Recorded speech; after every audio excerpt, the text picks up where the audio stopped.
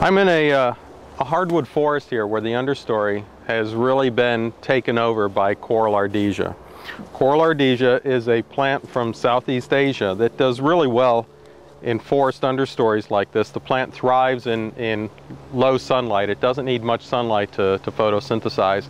So it does really well and is able to outcompete many other native plants in this type of a habitat. It grows at really high densities down here.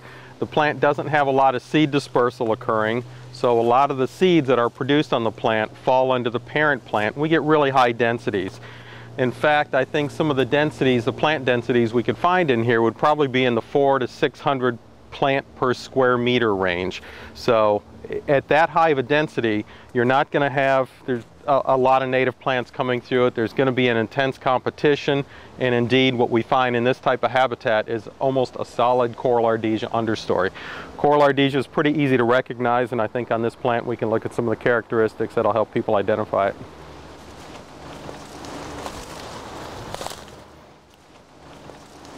There's nothing else really that looks like it in the forest understory. You know, these plants are about 4 to 5 feet tall. Sometimes you see them a little bit bigger, maybe up to 6 feet tall, but usually they're not that big. The branches grow in these concentric rings around the stem. The bottom branches are the oldest, and the younger branches are up here near the top. When a branch first comes out, it has leaves on it, and its purpose is to photosynthesize and make energy for the plant. After 1 year, these leaves will drop off. The plant then is going to produce flowers, and then its purpose becomes reproductive. So you can see on this plant right here how these branches here are 2 years old, and then these branches here are about 1 year old. When the plant starts growing this summer, it's going to send out a new series of branches off the top here, and then it'll just keep growing in height. Eventually this stem will die back, and then a new stem comes up from the ground, repeating the pattern over and over again. The leaves are arranged alternately along the stem, and they get progressively larger towards the end of the branch. These early leaves that grew when the branch was smaller tend to be smaller.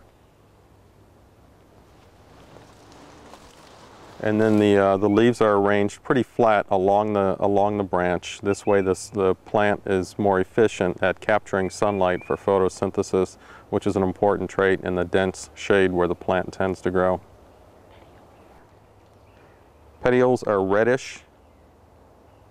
If you look at the leaf margins have this scalloping, and we call that crenate leaf margins, and that's how the plant gets its Latin name. The leaves are dark green and shiny on top, really waxy.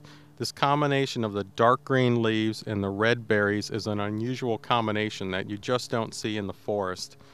The berries are retained on the plant for a really long time.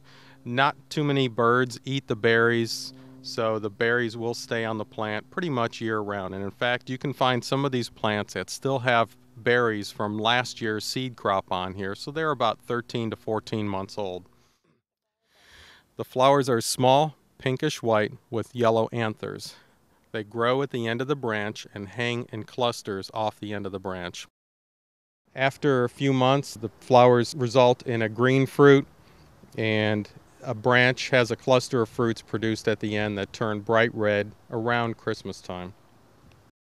The fruit is a bright red one-seeded drupe.